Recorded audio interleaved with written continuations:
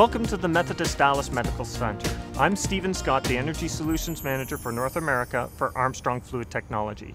Today, I'm going to walk you through the mechanical systems that were recently renovated at the hospital in 2012. We start the tour here today in the chiller room. Installed in the chiller plant are two 2,000-ton McQuaid chillers. The first chiller immediately behind me was installed in about 2007 and utilizes constant speed compressors. The chiller behind it was installed in 2012 along with the renovation, and it utilizes fully variable speed compressors. The Armstrong IPC controller controls the flow rates of the condenser and cooling water that go to the chillers for most optimal efficiency possible. Now we're going to go outside to the cooling tower area and show you the cooling towers outside. Here we are outside the cooling tower area at the hospital, where behind me we have the 4 new cooling tower cells that were installed in 2012. Each tower is sized for 1,000 tons each and was supplied with a variable frequency drive on the tower fan. Additionally, they were selected for variable water flow so that the Armstrong IPC controller can maximize the part load efficiency of the towers. The previous towers were old wooden fill towers that were in dire need of replacement, so that now, after the installation, the hospital can take advantage of the efficiency gains from the IPC control system. Moving around to the other side of the cooling towers, we have the condenser pump station, designed and supplied by Armstrong Fluid Technology.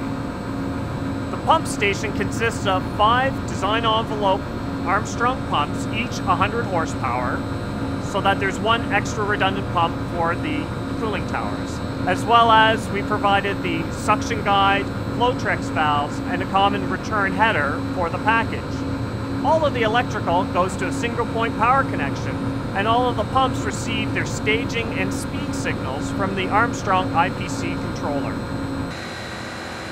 We're here in the chilled water plant, where behind me we have 3 Armstrong Design Envelope pumps, each at 250 horsepower. 3 pumps so that they have one redundant pump and they can pump throughout the entire hospital. The original installation consisted of base-mounted pumps in a primary-secondary configuration, and going to the variable primary plant has allowed us to free up a significant amount of floor space that the owner can now use for their own purposes. Here we are at the chiller plant optimization system, where the Armstrong controls have been installed.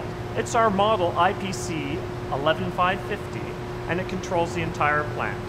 It replaced a previous control system that was mainly used for data logging.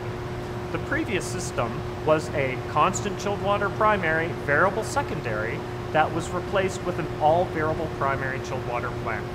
On the condenser water side, it was originally constant flow, which was modified to be an all variable condenser water plant.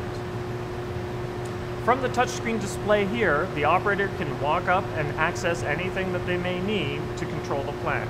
Additionally, with the internet connection that's installed, he can access the same information from his desk or anywhere in the world with his internet connection. Now, we're going to walk over to the operator and talk to him about the system that we've installed here. We're here today with James Freeland from the Methodist Hospital. With your original system, what were some of the challenges that you were experiencing with it? Well, a lot of our problems came from having to reset equipment, knowing what equipment had to be online, what those parameters were supposed to be running at.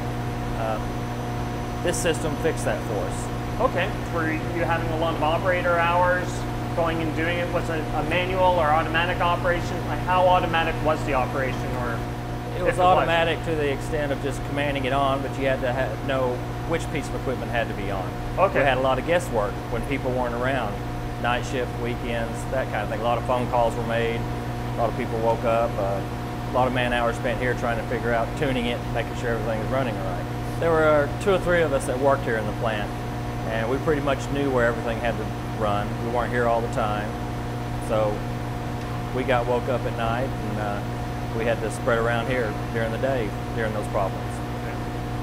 So then originally the project started with a cooling tower replacement because you had an old cooling tower with wood fill, and the project went from just a cooling tower replacement to chiller and piping reconfiguration and everything else. What was your decision-making process to get there?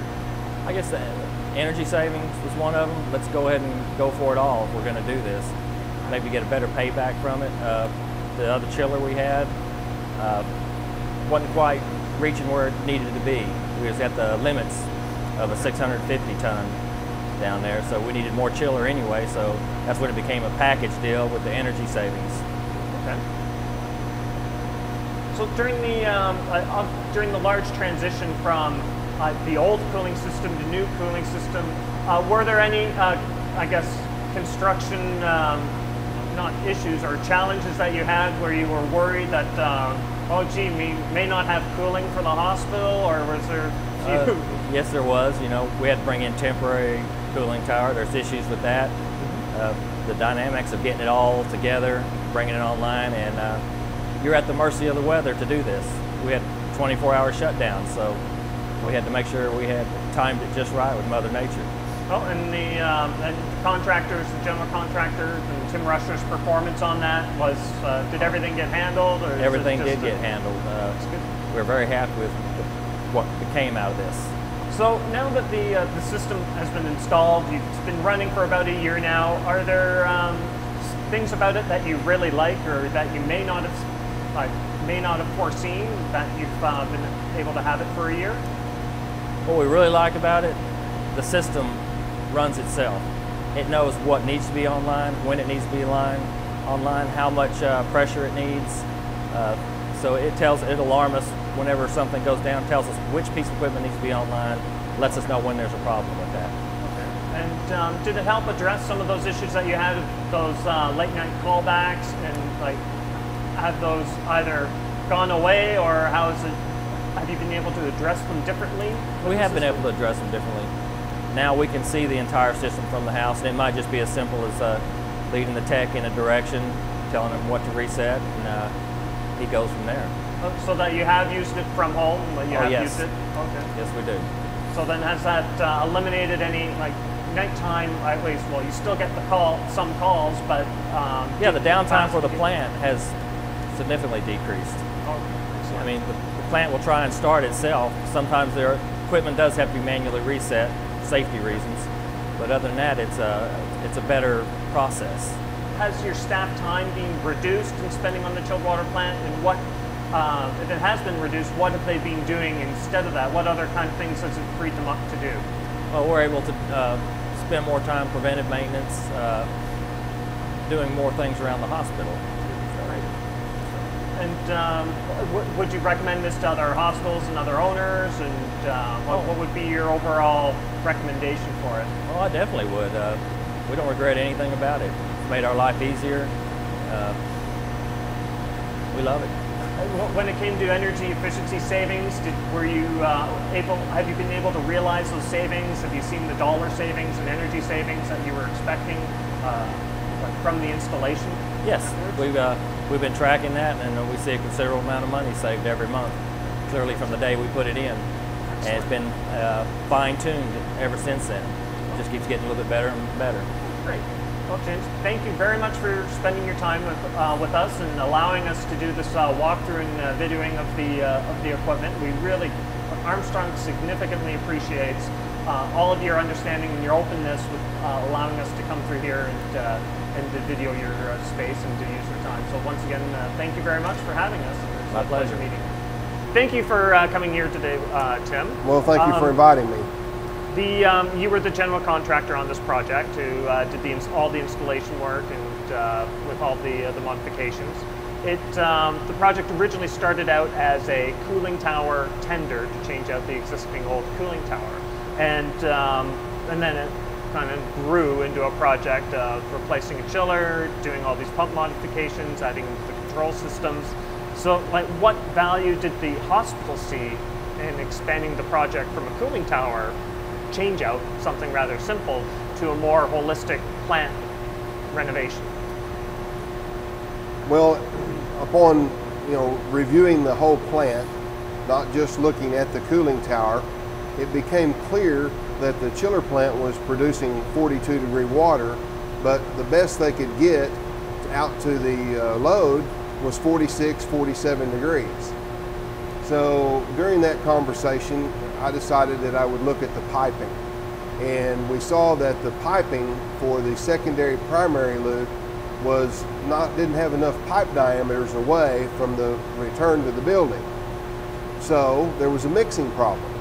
Well, we evaluated that, and one thing led to something else, and so we went from a cooling tower to looking at chill water pumps. Okay. And subsequently, we determined that they had an old, inefficient single pass chiller. Wouldn't it be good to evaluate upgrading the chiller? And then, energy efficiency became a very dear topic to the customer. And since we knew about the Armstrong product, well, we said, wouldn't it be cool just to have all of this stuff tied together for maximization and optimization?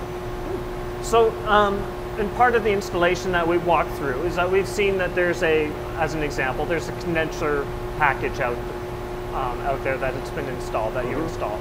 And also we have packaged plant controls.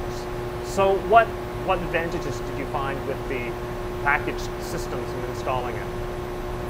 Well, certainly one of them was that it reduced our risk because we knew exactly what the cost of that package was.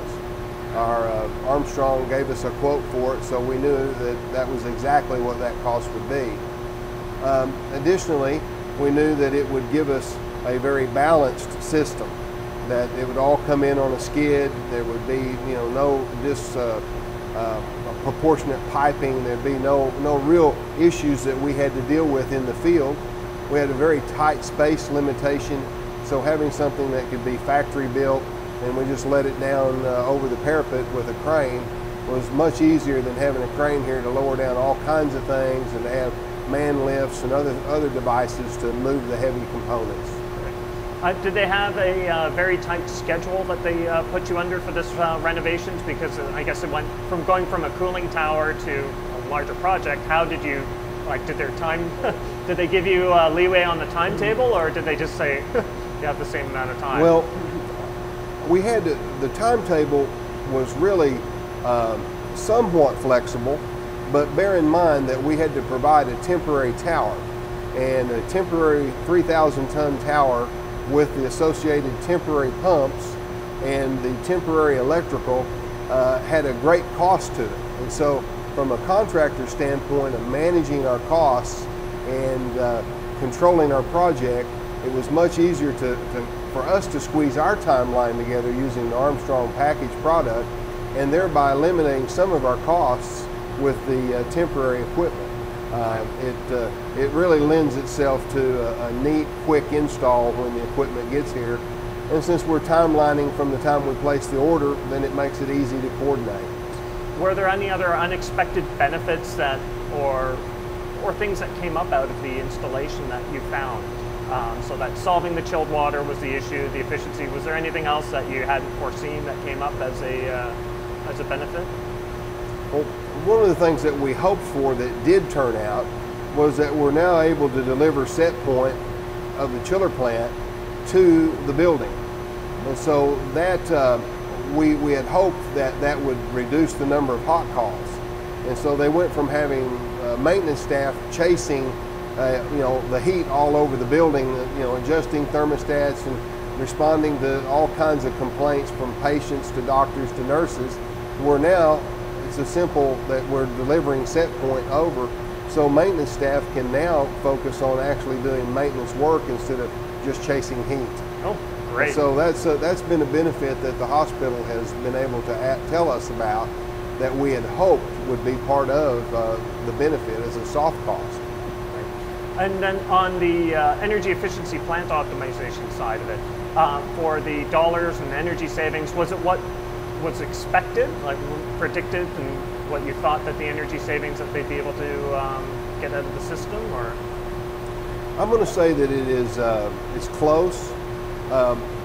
We have certainly made the customer happy. They are pleased and delighted with the savings that we have been able to give them, and we've actually now had a year's operation, and so for 12 months that saving is $316,000 and some change. Excellent. So it's a job that was well done, and it gives us a lot of confidence that we can move forward with this Armstrong package of control systems and pumps, and the staff that Armstrong has put together, that we can confidently quote similar projects to other hospitals, other large institutions. This brings us to the conclusion of the tour here at the Methodist Dallas Hospital. You may be wondering why I haven't taken you through the touchscreen display and all through the screens and the controls. Well, right now I'm going to hand it over to our local coordinator, who's going to dial in remotely and take you through all the screens.